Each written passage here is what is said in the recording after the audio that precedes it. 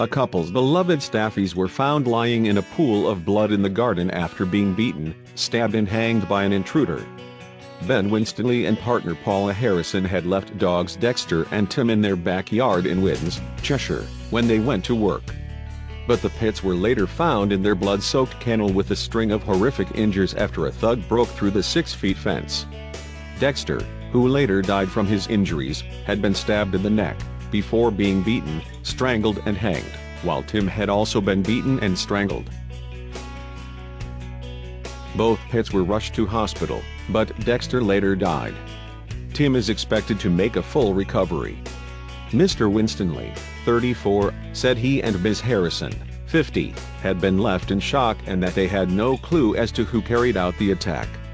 When the vet told me a third party had been involved, then my head just fell off my shoulders, he said. Normal people don't do that. I don't understand. I just feel devastated and massively upset. I feel helpless because I wasn't there when it happened. I don't have a clue who it was. I don't upset people and I have no enemies. I don't like thinking about what would have happened. Mr. Winstanley said it was his parents who had found Dexter injured on Tuesday last week. At the time, they did not realize that Tim was hurt, but Mr. Winstanley spotted his injuries when he later returned home from work. They found Dexter lying in a pool of blood and his head was swollen like a watermelon, he said. They took him to the vets and they did what they could. Ms. Harrison, who works in a tanning shop, said they wanted to warn other pet owners about the dangers of leaving animals in a garden. We want to make people aware and encourage them to be more vigilante and to be careful, she said.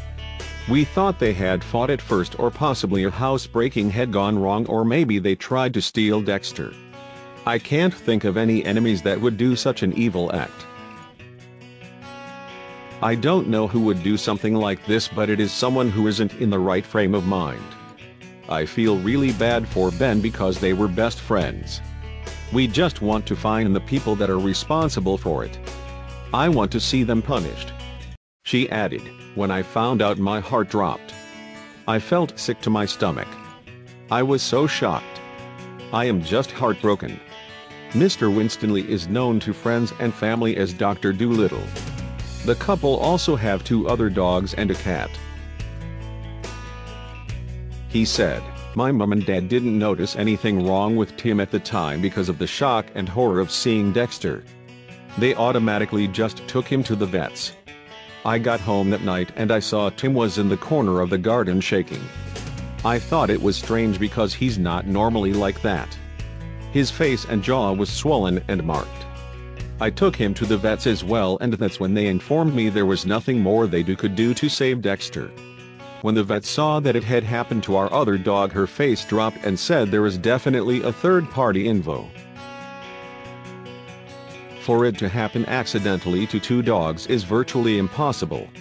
I thought they might have had a fight, but she knew by the nature of the dogs that they wouldn't. They are father and son.